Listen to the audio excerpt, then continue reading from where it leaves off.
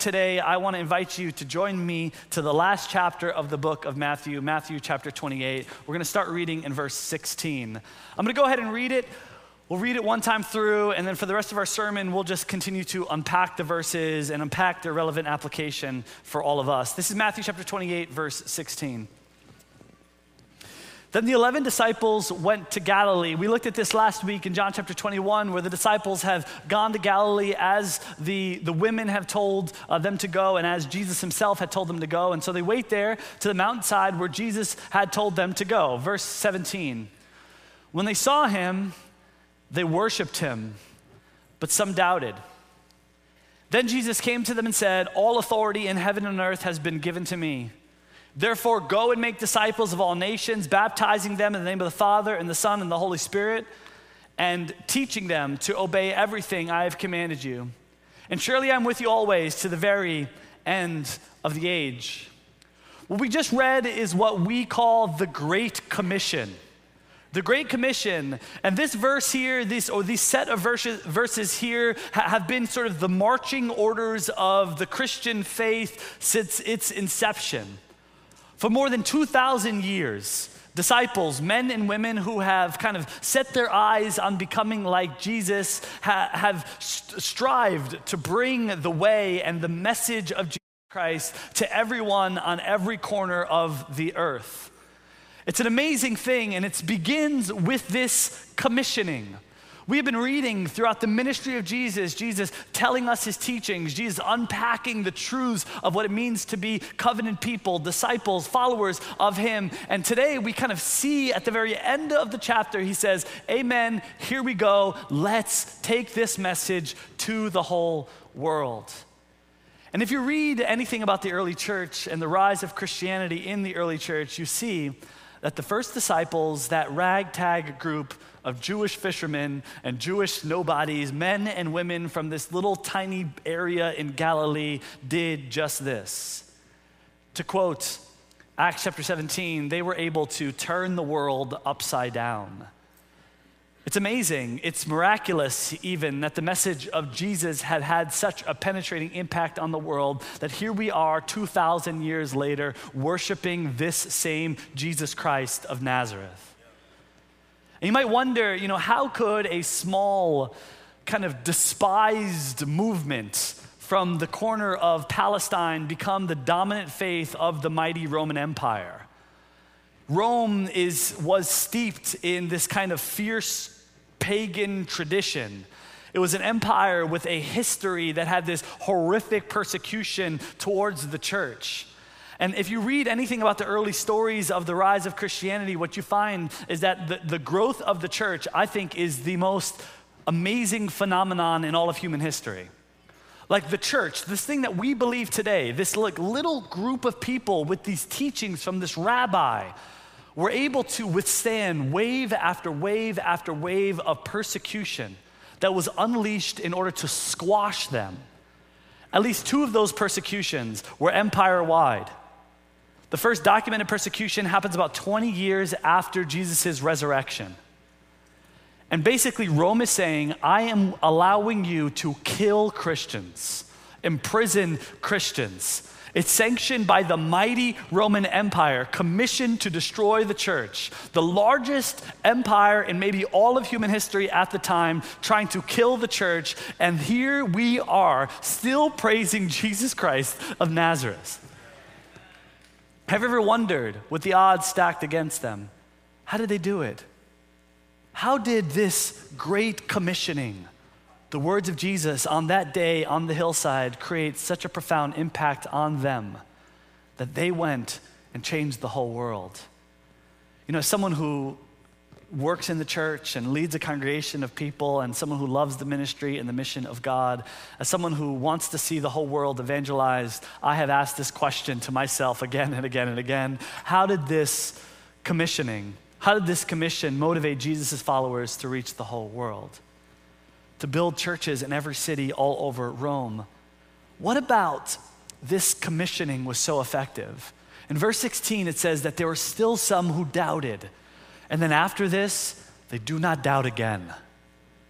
And they go and they infect the world with the message of Jesus.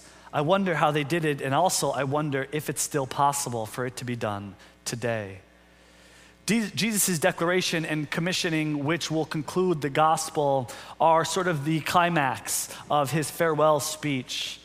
The words he utters here will leave these disciples' failures in their past. All the doubting, all the abandonment, it leaves them all in their past. It's going to also swallow up all of their old dreams, all of their old aspirations. It's going to change them forever. And it will move them to a greater reality of the mission to which they were called, a mission to bring the message of Jesus to every person on the face of the earth. In this address, the disciples will say no words. Instead, we will be fully focused on the words of Jesus himself. Their role, as our role is today, was to listen, to understand, to obey, and then to see the world changed. Let's take this line by line and see if there's something that we can learn as we unpack it together. You with me, church? All right, amen. All authority, it says, in heaven and on earth has been given to me. This is a pretty intense statement, but it has greater implications when you consider what's underneath this verse. See, here Jesus chooses once again to connect his words with the words of another from the Old Testament, the words of someone referring to the Son of Man. We've used this title before, but it's not surprising considering the Son of Man is the name Jesus used to describe himself most in the Bible. Jesus didn't call himself the Christ, didn't call himself the Messiah as often as he called himself the Son of Man. The Son of Man is a reference to an Old Testament character that really comes to light in the book of Daniel, Daniel chapter 7. In Daniel chapter 7, there's this vision of, Daniel's having this vision while he's living in Babylon, and he sees these creatures come out of like this terrible sea, and the creatures are like evil and ugly, and some are, you can't even describe them, and he describes in the scene, in the vision, that they're there to murder, to destroy, to kill, to utter demolish everything good.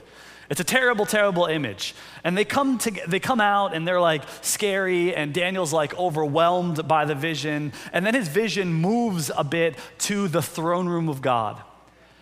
And he looks up and he sees who he calls the Ancient of Days, that's God himself, sitting in the throne room. And he sees one of the creatures being condemned by the Ancient of Days. And in that same vision, he looks around and he sees somebody that he calls the Son of Man. And in that text, this is the description given to the Son of Man. And if you listen to it, you're going to catch some of the words from Matthew chapter 28. He was, that's the Son of Man, given authority. All authority in heaven and earth has been given to me. Glory and sovereign power. All nations and all people of every language worshiped him. What are they supposed to do? Go out and find people of all nations. His dominion is an everlasting dominion, and surely I will be with you always to the very end of the age. That will not pass away, and his kingdom is one that will never be destroyed. You are Peter, and on this rock I will build my church, and not even the gates of Hades will overcome it. Jesus has been saying throughout his ministry that he is that character, that he is the Son of Man. He is that heavenly person who has descended, who has divine authority, and will confront the evil that is coming out from the world. He will condemn and destroy evil and death. Now, what was set up in this vision was supposed to be kind of a future image, but Jesus is saying in Matthew chapter 28 that what you understood about Daniel 7, you have to see happening now. All authority has been given to me. The risen Jesus has proven to be vindicated over all evil, vindicated over death. He has become a victor of hell, of the evils of man, of Satan, and of the grave, and of all the beasts of Daniel chapter 7. And he stands there before the disciples and says, hey, remember the role of the Son of Man? I am here today, fully established in it. This is why he says, all authority in heaven and on earth has been given to me. Interestingly enough, at the beginning of the Gospels, somebody tried to offer him to have rule over the earth. Remember Satan in Matthew chapter 4? The beginning of the series, Satan said, hey, here, you come worship me, and I will give you dominion over the earth. But here we see Jesus having both authority over heaven and the earth by the will of God instead of the will of Satan. By the way, Satan, if you follow him, will give you some beautiful blessings on earth. But he has no power over the heavens. And here, this is sort of the culmination of Jesus' theme of kingship. Jesus is the sovereign over heaven and over earth. We have been talking about him being king from the very beginning, right? We've established him as the king from the beginning of the book of Matthew as we looked at the genealogy. Oh, wait, what line does he come from? Well, the line of King David. He is king. How about when he's born, the Magi, who are they looking for? The king of the Jews. And dramatically, when he's riding in on the colt, and they praise him as the king of Israel. And also there's an accusations and the mockery of the guards who call him the king of the Jews. And all of that comes to this moment where Jesus says, here I am the divine sovereign. All authority in heaven and on earth has been given to me. I want you to know, church, he cannot be voted out. No one can usurp his authority. No one can have a coup to overthrow his rule. He has won the eternal right to rule both heaven and earth. And this kingship stands far above all the political kings that we've ever seen. It extends far beyond just the people of Israel. It's a universal kingship given to the Son of God, the Son of Man. He is king over all things, all people, every nation, every tribe. And at the name of Jesus Christ, the Bible says every knee will bow. They will either bow because they want to, or they will be forced to bow at the end of time. At the name of Jesus Christ, Jesus is king. That's the way he starts his address. Hey, I want you to know I am king.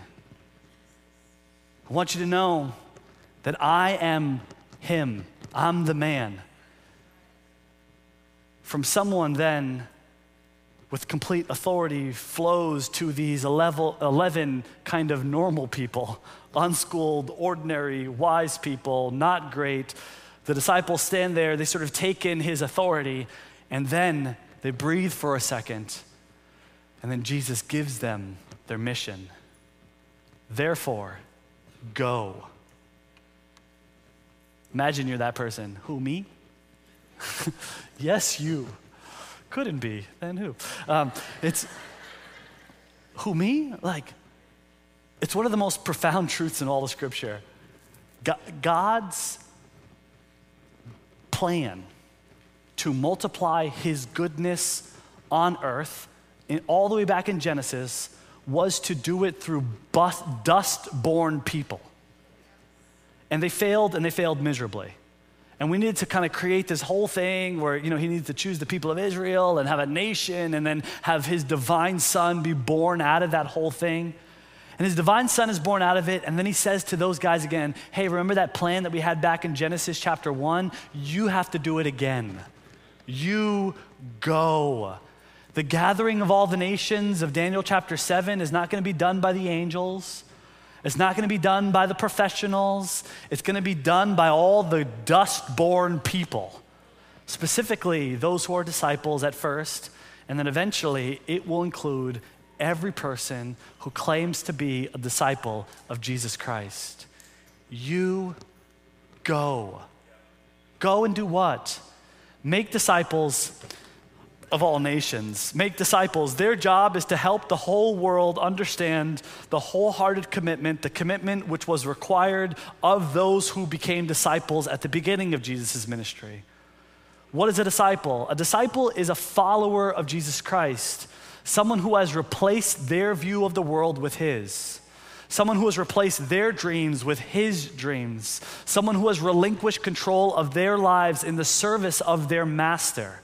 And he tells them, look, I want you to make disciples of all nations. You know how you follow me for 3 years? You know how everywhere I went, you went? I want you to make the whole world into people who do that very same thing.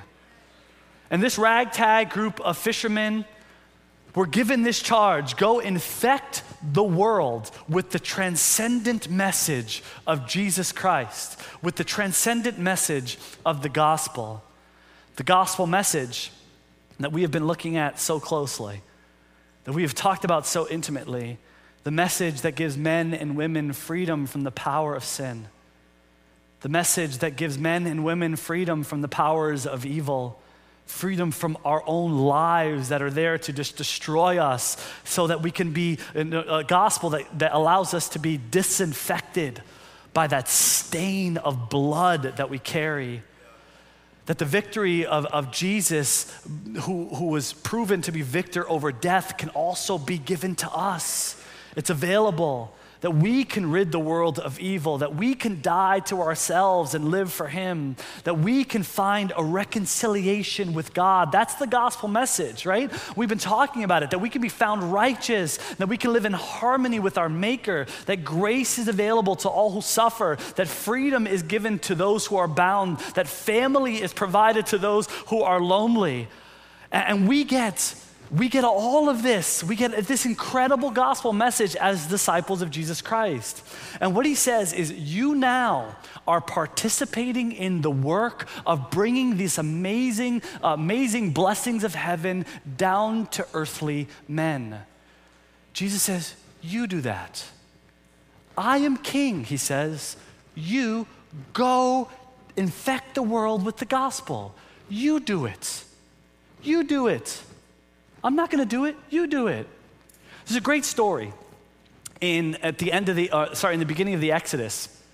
After the people are set free from Egypt, there's that moment where they're just before the Red Sea, and Moses needs to part the Red Sea.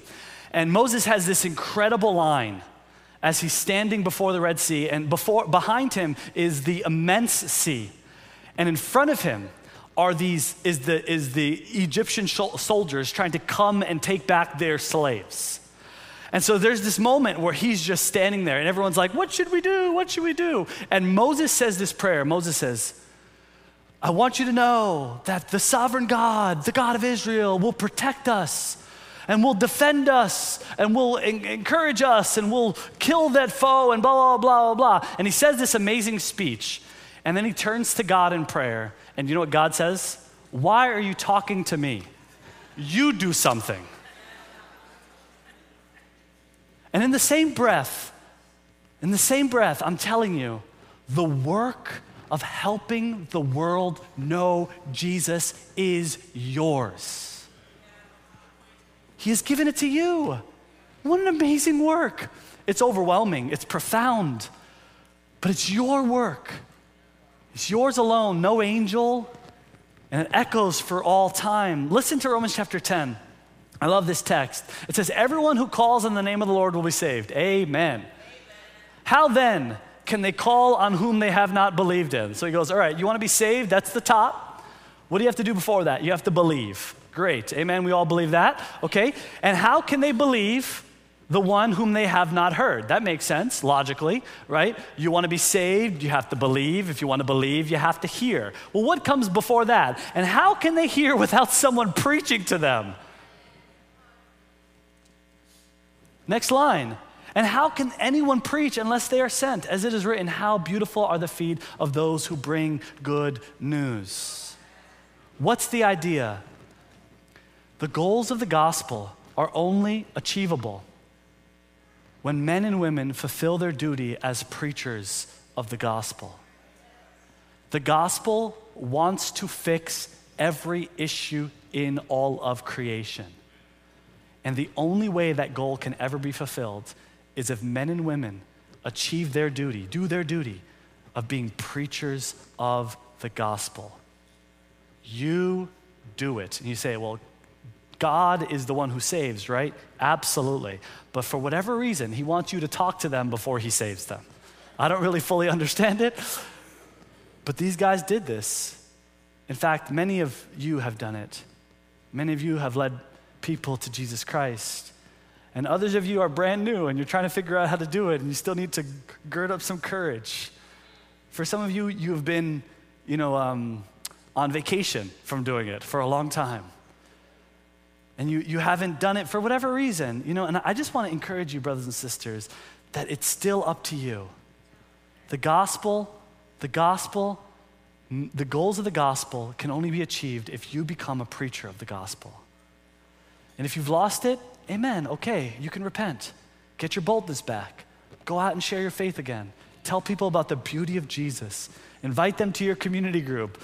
Invite them to listen to wherever the word is preached, to church. Share a link. Do something.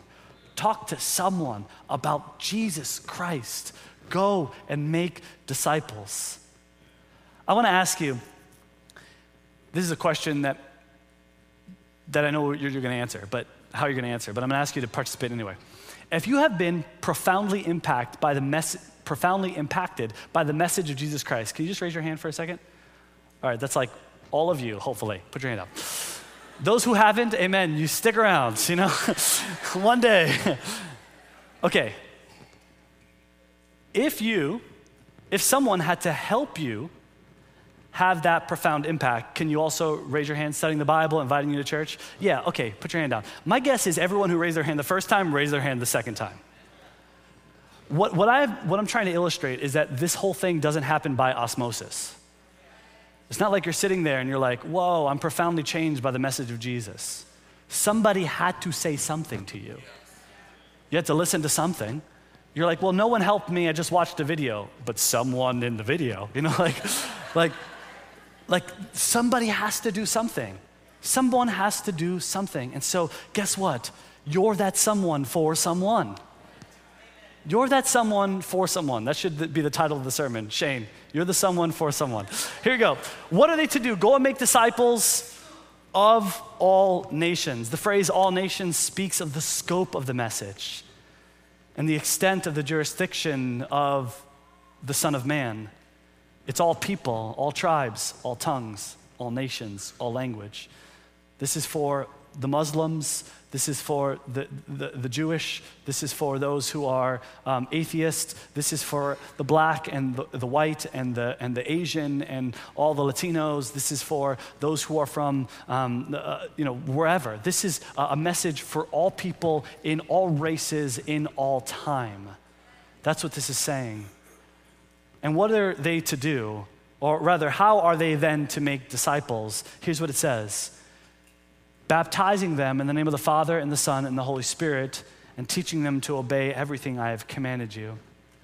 The way the sentence works is like this in the Greek. So there's the verb, go and make disciples. That's the verb. It's followed by two participles, baptizing them and teaching them.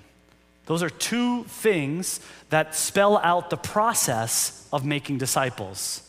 That's the way this phrase works. And here's what's interesting. The order in Matthew chapter 28 is that baptism comes before the teaching them to obey everything.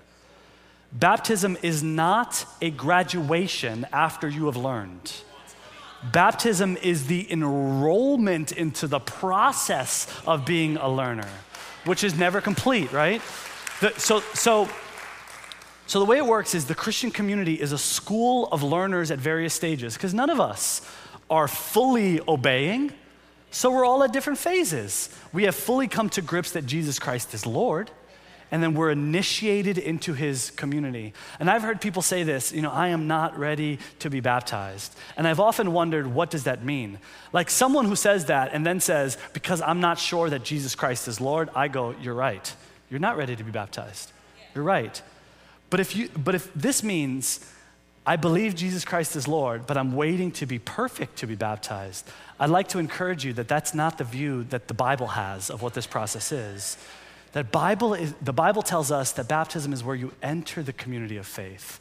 And when you learn to mature and to grow. This is what baptism is according to Romans chapter 6. It says, or do you not know that all of us who were baptized into Christ were baptized into his death? We were therefore buried with him into baptism, into death, in order that just as Christ was raised from the dead through the glory of the Father, we too may live a new life.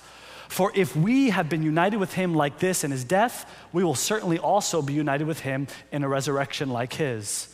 For we know that our old self was crucified with him, so the body ruled by sin might be done away with, that we should no longer be slaves to sin, because anyone who has died has been set free from sin. You know what this text teaches us?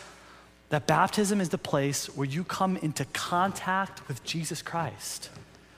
It's the place of identification. It's a place of dedication. It's a place where you literally die to yourself in this ceremony where you die, and then you come to grips with the idea that Jesus Christ is fully Lord and I will live for him forevermore.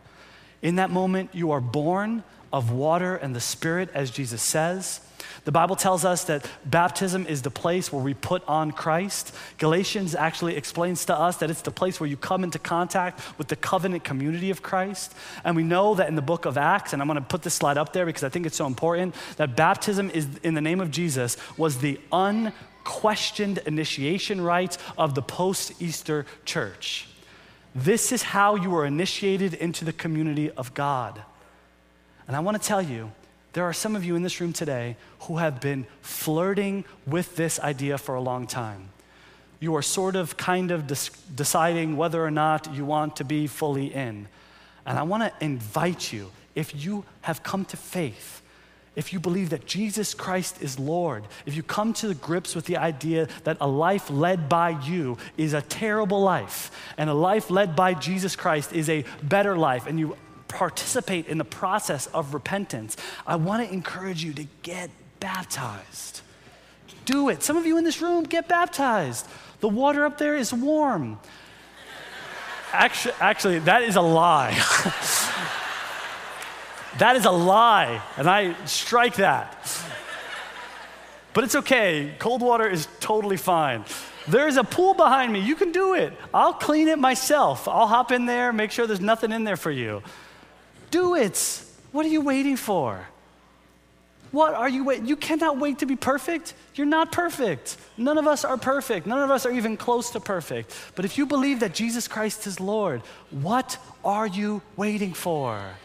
And if you're brand new here and you're like, I don't want to do that yet, and amen, that's cool. Like, you don't have to. Just sit around and enjoy, and hopefully you'll be convinced by the words of Jesus Christ. Or if you're like, you know what, I do want to do that. We want to help you get into the process of figuring out what that means for you. By the way, if you're thinking, why is he asking me to do this? It's because Jesus just told me to ask you to do this. So there you go. How can we believe in the one if they are not preached to? Okay. See, this is what the task of the early Christians were. They went and they made disciples. Jesus says, I'm king of heaven and earth, and now I'm commissioning you to go to every part of the globe, to every people group, to everyone, and go and make disciples, baptize them, and then do what? Teach them to obey everything. Baptizing them into who? Baptizing them into the name of the Father and the Son and the Holy Spirit. I want to make a comment here. This is so important because humans in the church can become the objects of worship. Preachers can become the objects of worship. People who are your mentors can become the objects of worship. And so I love that Jesus clearly lets them know this is not about Paul, this is not about Peter, this is not about Barnabas, this is not about some of the apostles, this is not about Tony the preacher, this is not about your favorite YouTuber. You're being baptized into the name of the Father and of the Son and of the Holy Spirit. And then what are they to do? They are to teach them to obey everything I have commanded you. They're to teach them not their own ideas, but the commandments of Jesus. A term, commandments, has basically been associated with the commandments given to God through Moses. But now Jesus says, those commandments, the new commandments, are the commandments I want you to follow. The way I interpret the commandments. And Jesus says, I want you to teach everyone who becomes a disciple to obey all of my commandments. Then he concludes, and surely I'm with you always to the very end of the age. In the Old Testament commissioning scenes, the assurance of God's presence was a way to empower his often inadequate servants to do the task they were called to do. You can think about Exodus 3, Joshua 1, Jeremiah chapter 1. And so here in this commissioning, you have the same thing. Jesus is saying, I am with you on this journey. I am your strength. When you need help, when people doubt, when people persecute you, when people say they hate you, when people, talk badly about you, I want you to know that I am with you always to the very end of the age. So who are we in this story and what are we to do? I want to conclude. I know the sermon's been a little shorter, but there's nothing else I could pull from this text. If we're disciples, this is as much our commissioning as it was theirs. And I know some of us are out of practice, but I want to encourage you to get back to it, man. And here's a recommendation. Share with someone every day. Here's my takeaway. My big takeaway is this. Don't let a week go by without inviting someone to listen to the gospel with you. Don't let a single week go by without you thinking, man, I am praying and hoping that this person will join me at church, or that this person will join me in my community group, or that this person will join me in that Bible study. Don't let a single week go by without there being a hope that someone would come that you've invited. I met a guy playing pickleball yesterday. I hope he's here. If you're not here, it's cool. Jeff, if you're here, sorry I gave you a shout out. Good to see you. I love this. I love this idea. Like my goal in life is to make sure that there are people who come into contact with Jesus Christ and his gospel, and this is your mission. And as you do it, what we get to see is that the power of the gospel of Jesus infects more and more lives, and so that evil is diminished in more and more souls, that the problem is sin is destroyed in more families, that there are less and less divorces, and there are less and less murders, and there are less and less lies told, and there's less and less racism, and there is less and less hatred, and there are less and less wars. And what we do is we don't stand up for all these wonderful, and I'm sure some of these things are wonderful, political movements. What we do is instead we infuse people with the gospel of Jesus Christ, and the whole world is changed by it. And that's the way we do it. That's the way we change the world. This is our mission, church. This is our calling. I love what we do here. It makes so much of an impact to me. It should make an impact to you. If you have participated, if someone helped you, I pray to God that you will help someone else as well. We're going to close with a song that is a song that we wrote that's on the last album. It says, there's a line in it, it's called Following the Footsteps of Your Way. And I want to encourage you as you sing that line to consider what it means for you. Consider what it means to follow in the footsteps of Jesus' way, to think about the people you can engage with to help them be infected with the transcendent message of Jesus Christ, our Lord. Let's sing together. We can all stand.